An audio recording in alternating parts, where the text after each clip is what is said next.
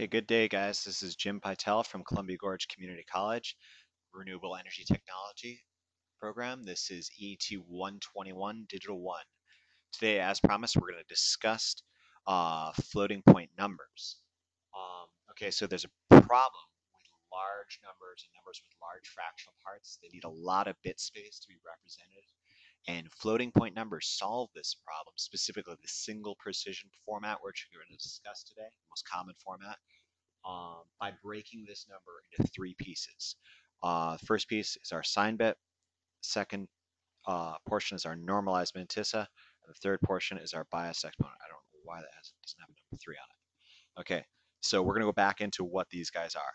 All right, sign bit, plus or minus, real easy. Normalized mantissa. Mantissa normally represents the magnitude of a number. If you're familiar with scientific notation, that's exactly what a mantissa is. The thing in front of it, that's the magnitude.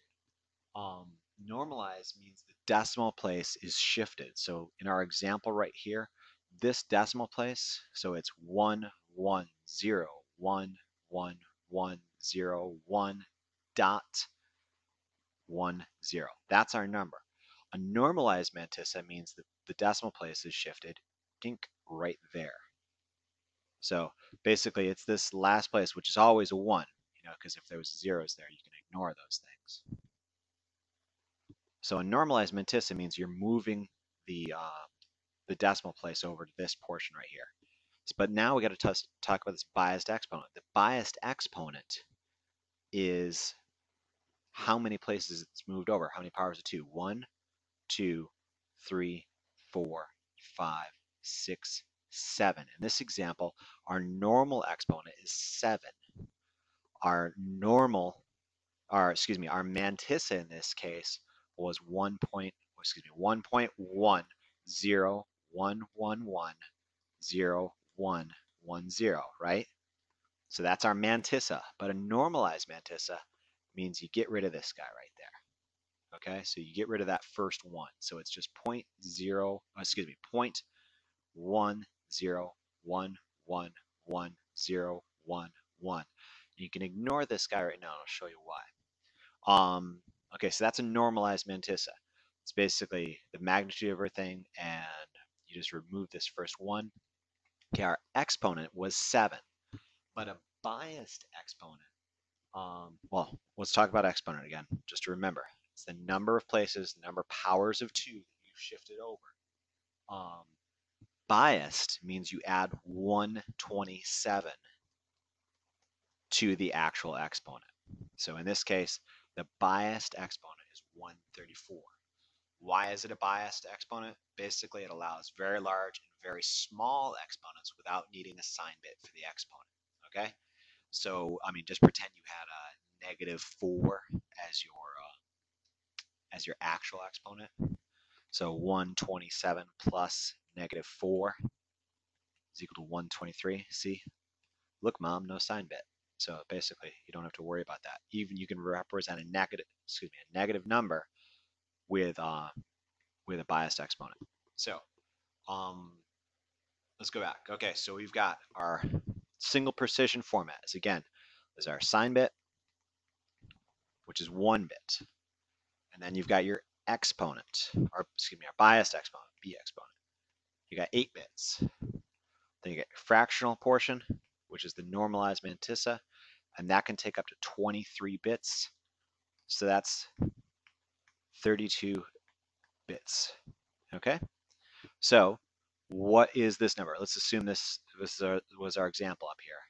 Assume it was positive. So our sign bit was 0. Our exponent was 7. Our biased exponent is 134. So let's represent that in 8-bit notation. So it's 1, 0, 0, 0, 0, 1, 1, 0. That's 134 in 8-bit notation. Now our fractional portion, remember, is our normalized mantissa, which is this portion of the number here. We got rid of that first 1. So it's 1, 0, 1, 1, 1, 0, 1, 1. Then what you can do, just keep on adding zeros So you got 23 bits. Okay, so that's single precision format. That's what I'm kind of hoping you guys walk away with, is that a large number can be broken up into three parts: the sign bit, the biased exponent, and the fraction. And it just allows you to express large numbers and numbers with like large fractional portions. I want to continue this discussion a little bit more, and it's just how to, once you get a floating point number, how to turn it back into the decimal. Easiest way to do this is use this formula.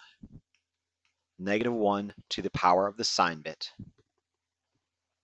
1 plus the fractional portion, and then multiply it 2 to the exponent, but remember it's biased, so you got to get rid of that 127.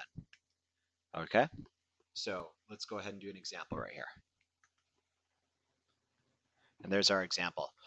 We've got it parsed out into our 1, 8, and 23, and you can imagine just there's 0, 0, 0s all the way through.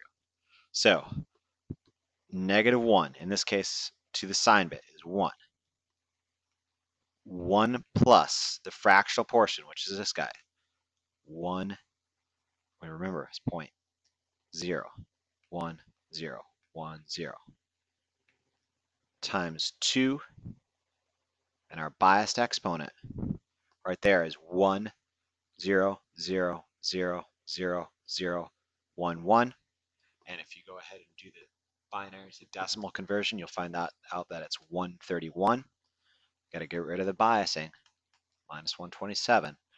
So what are you going to get here? It's going to be negative 1.101010 zeros, zeros, zeros, and that's going to be 2 to the 4 in this case. So it looks like we have to move our decimal place 1, 2, 3, 4. So there it is. It's 1, 1, 0, 1, 0, 0.1. Now that is easy to turn back into a decimal number. Because remember, that's 2 to the -1. There's no 2 to the zeros. There's 1 2 to the 1. No 2 to the 2s. 1 2 to the 3. 1 2 to the 4. So that's 0.5, a 2, an 8, and a 16. And just add those guys up. 26.5. And remember, negative 26.5.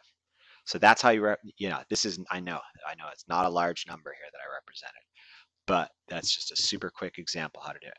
What do you need to know? You need to know that single precision format is 32 bits, and it is represented in three parts, namely the sign bit, normalized mantissa, and the biased exponent.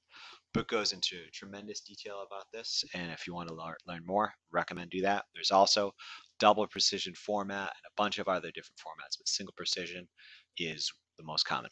Okay, we're going to move on to some operations using signed numbers, and we're going to specifically discuss adders and how they can be used to subtract, multiply, and divide.